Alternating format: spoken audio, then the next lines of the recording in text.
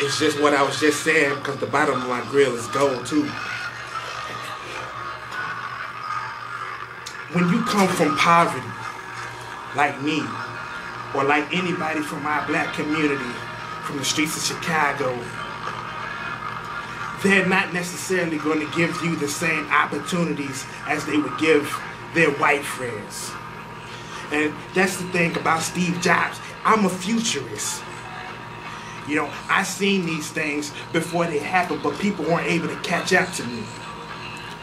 That's why I fought so hard on Yeezus. I can bring you the Yeezys, or I can bring you the college dropout or graduation, because I've seen these things.